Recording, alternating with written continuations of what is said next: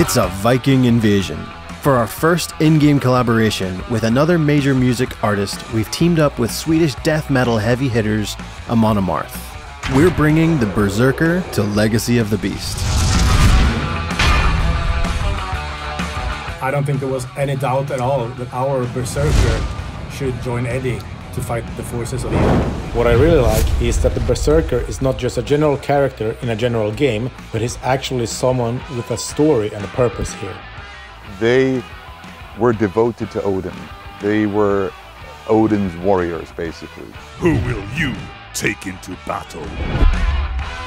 The fearsome Berserker, who shares the name of Amon Amarth's newest album, is a 5-star warrior who specializes in delivering multiple hits of damage to a single target. His power attack, Crack the Sky, has a 50% chance to critically strike his enemies, while transforming all negative effects on himself into positive ones. The shape of the Berserker's shield is the Amon Amarth A, and I really like that.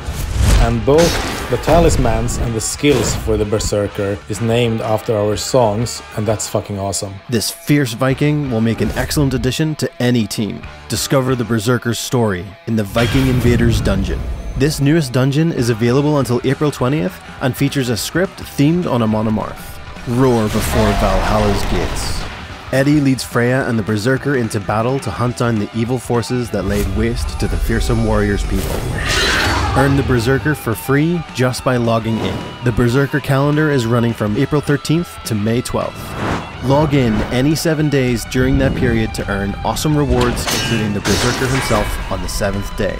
Join the battle today in Iron Maiden Legacy of the Beast.